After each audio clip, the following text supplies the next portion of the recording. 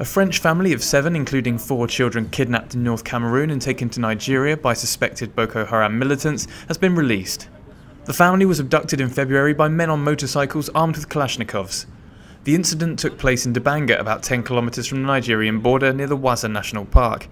Gunmen claiming to be from Nigerian Islamic group Boko Haram later released videos of the family threatening to kill them if authorities in Nigeria and Cameroon did not release Muslim militants held there.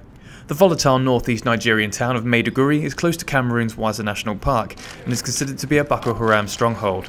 The parents of the family, which included 2 boys and 2 girls as well as another relative, worked for French utility firm GDF Suez. An official from the Cameroon presidency said the family had been handed to Cameroon authorities late on Thursday.